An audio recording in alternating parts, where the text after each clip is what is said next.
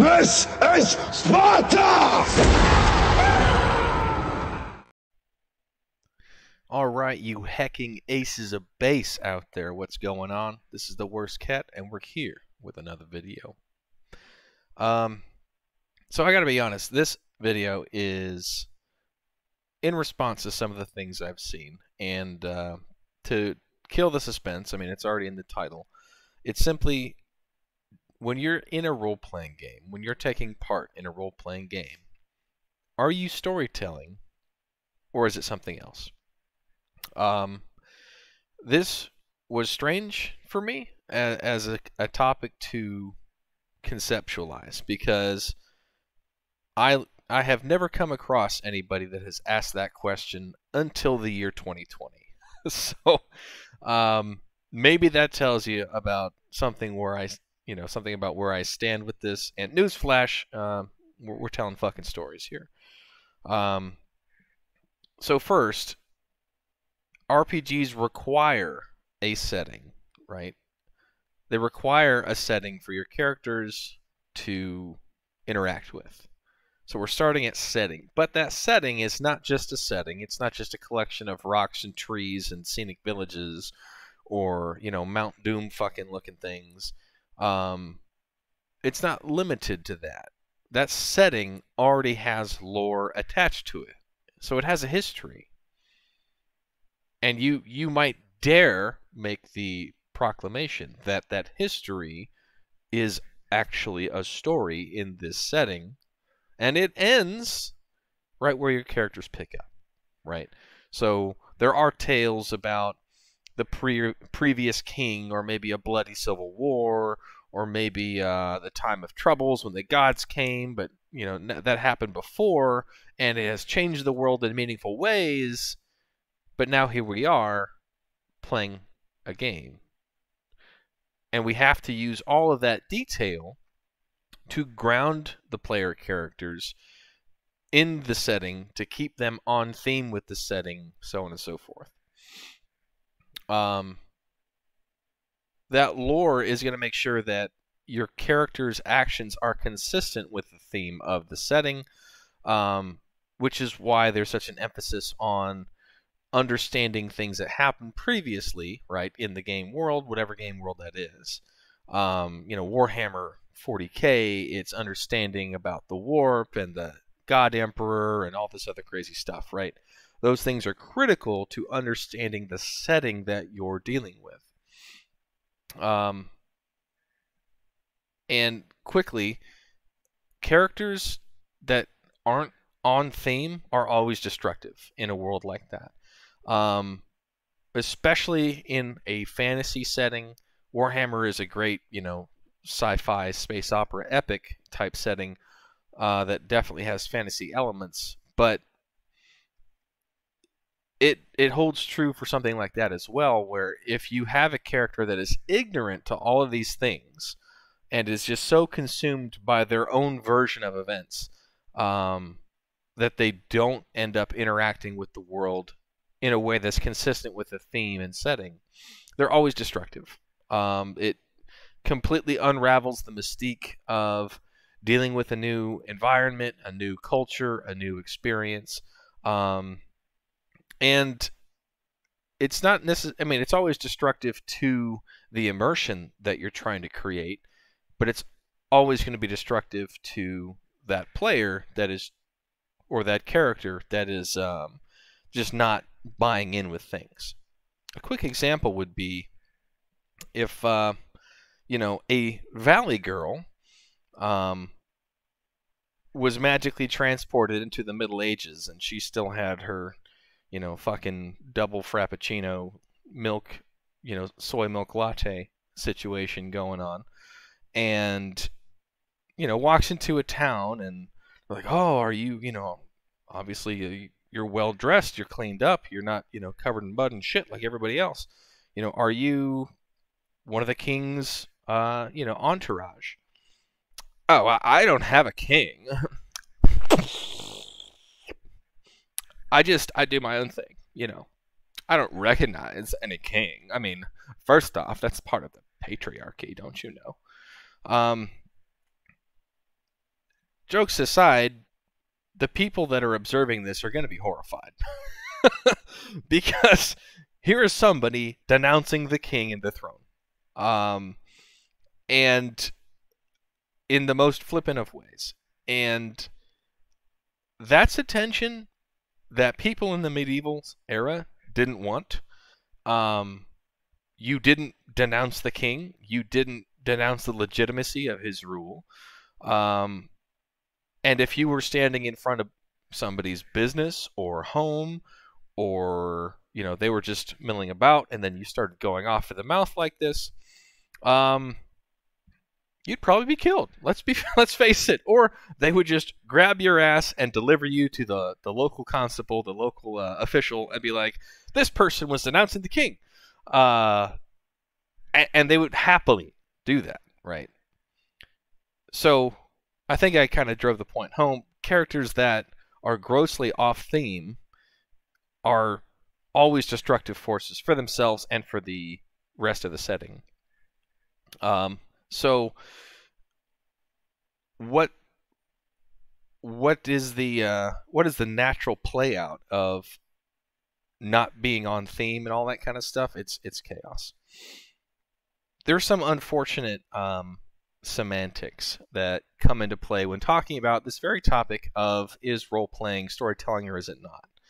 And it's rooted in the start of, some people think storytelling means dragging players through a story arc that's already been written, and essentially limiting or not allowing them to make meaningful connections, meaningful interactions or contributions until they take the exact actions that have been pre-written that are going to move them forward along a story arc or a plot arc. Of course, that is not role-playing. There is actually some examples of modules, especially in AD&D, that do those kinds of things. One most notable one is the whole Dragonlance saga. I know Forgotten Realms has some of the same, and if it's not you playing a very specific character that already, we know this character lives at the end of the story and they defeat the evil wizard or whatever, it's a very canned and scripted, there are other forces at work in the world that are cooler than you, that are doing cool and crazy things, and you get the feeling that what you're doing doesn't really matter so long as you live through whatever encounters this module happens to barf up at you. And you can't get powerful enough, you can't get good enough to negotiate serious obstacles and be proud of what you're doing, because usually the game will throw, or excuse me, each encounter throws ridiculously overweighted things in the areas that they intend this cool NPC to come save your ass. And it's really annoying. It is some of the worst examples, I will say, of gaming supplements or of adventure modules that you can take part in and buy and play.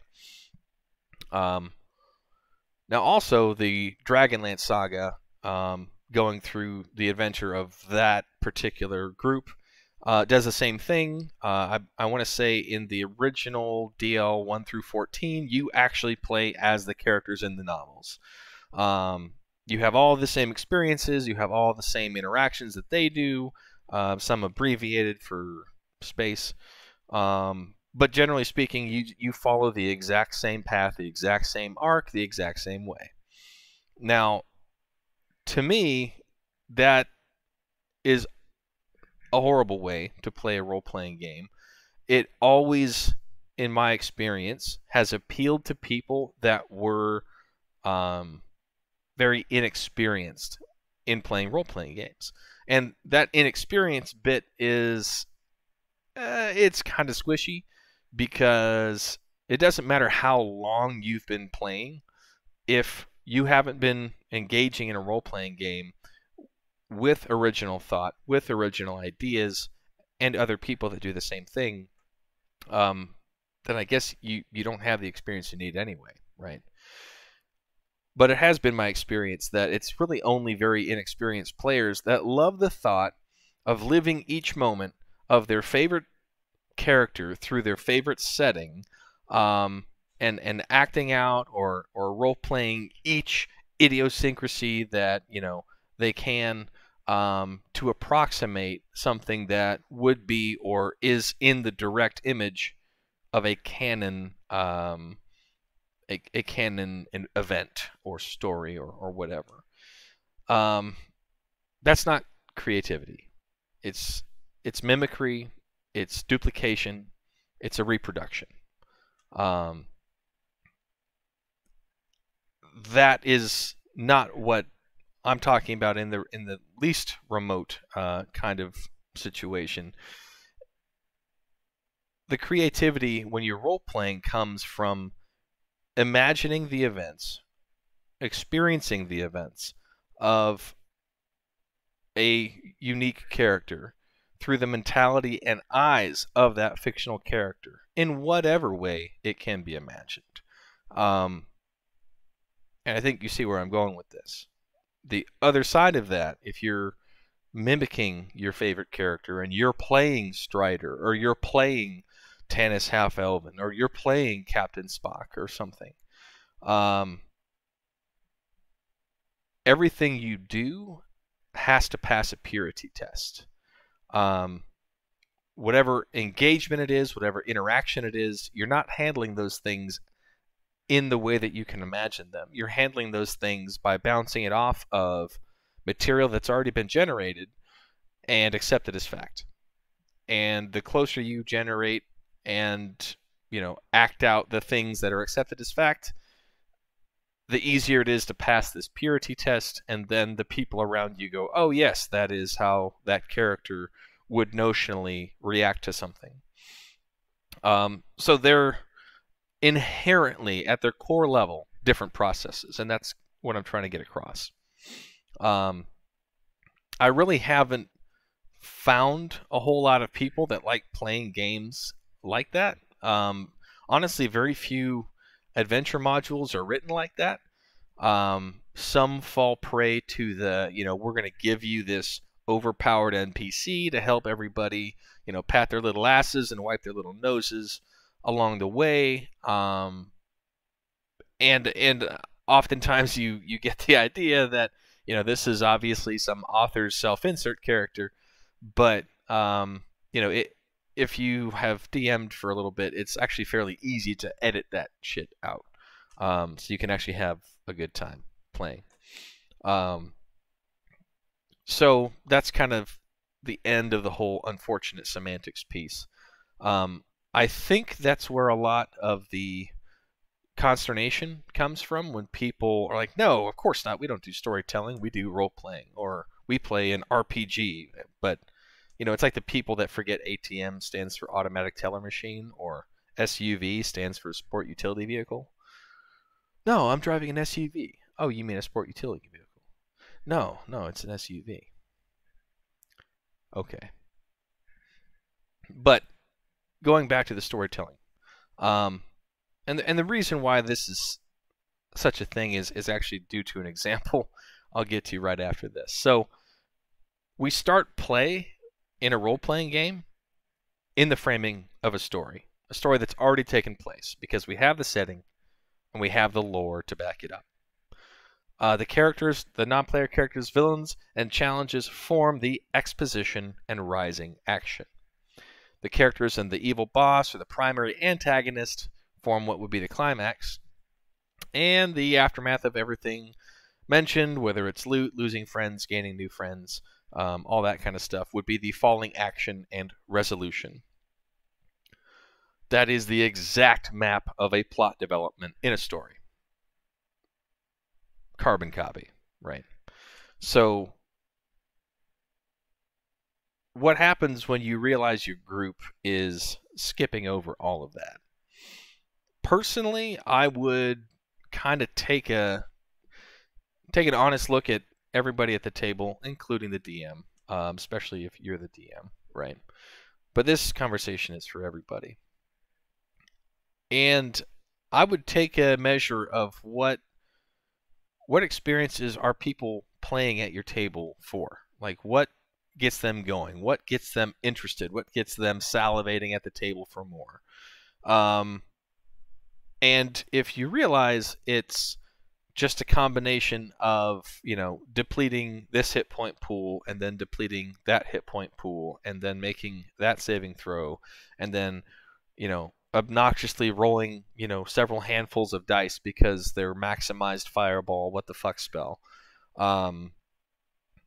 You're probably playing in a pencil and paper role-playing game. Or, excuse me, a pencil and paper video game instead of a pencil and paper role-playing game.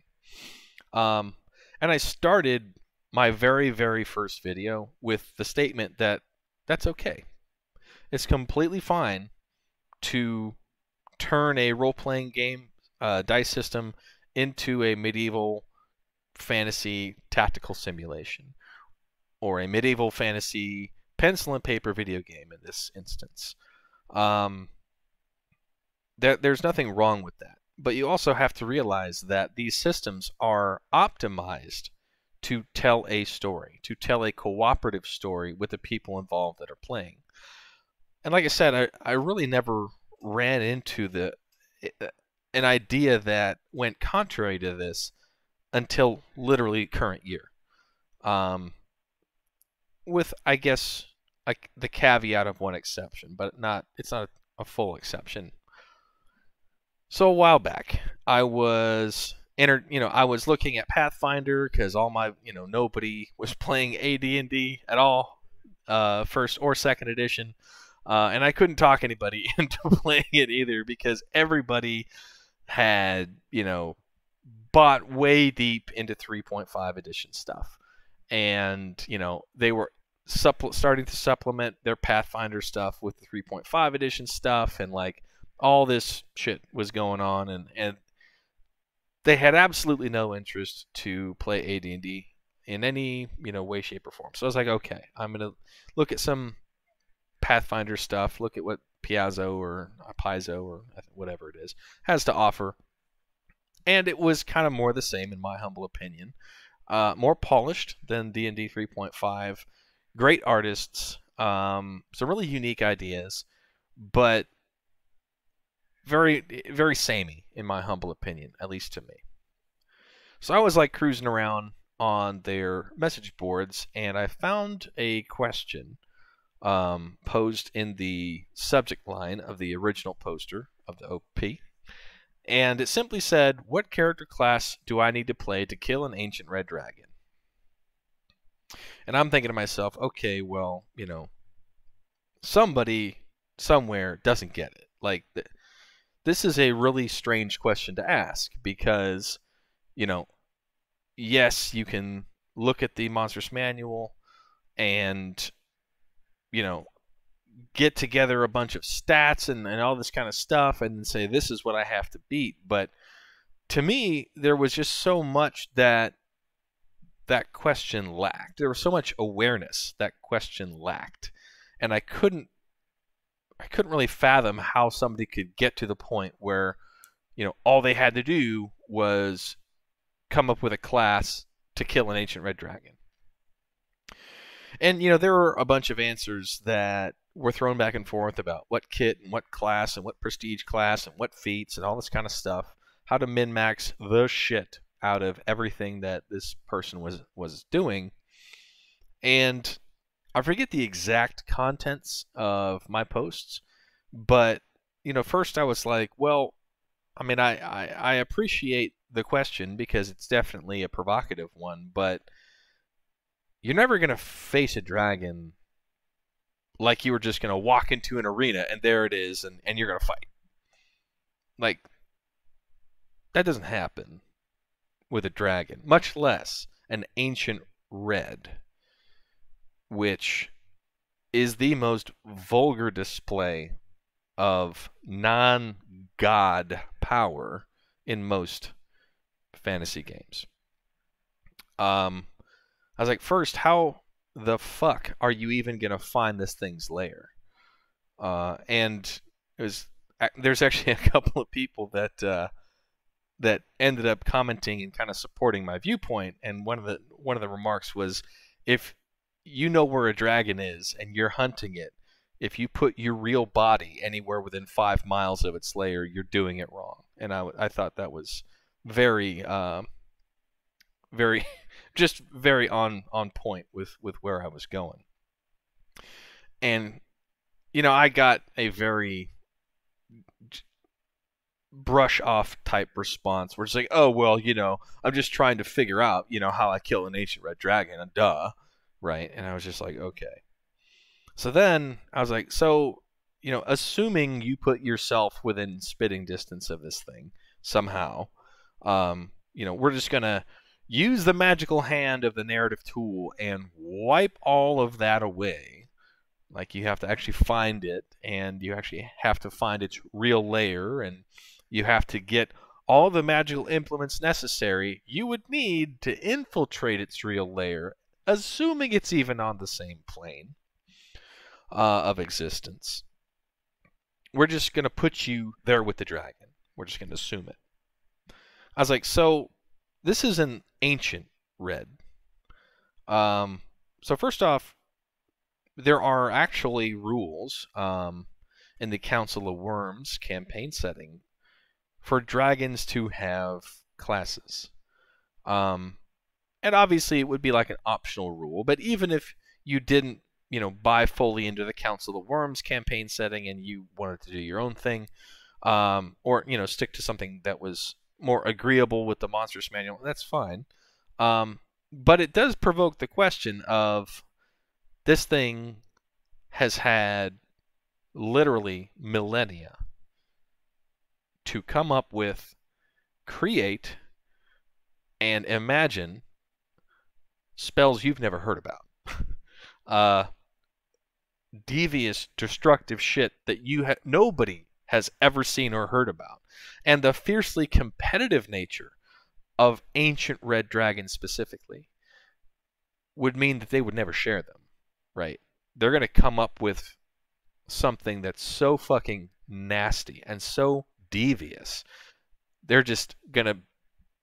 It's going to be enough for them to have this smug little grin for damn near the rest of eternity for the next arrogant little bitch that tries to walk in and fuck with them.